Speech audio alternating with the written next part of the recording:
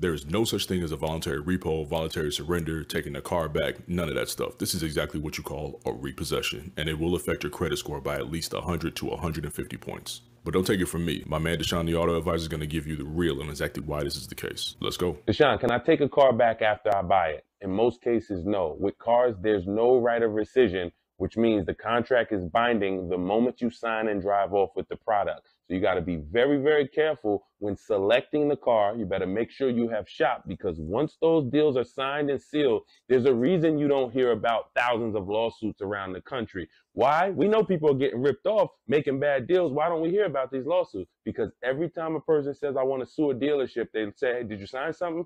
Yeah, I signed this. You got nothing. So the name of the game is being very careful with your selecting of the car, making sure you know what the warranty is before you purchase it, making sure you've shopped enough cars to know you're paying a great price before you ever sign, because once you sign, the deal is in stone.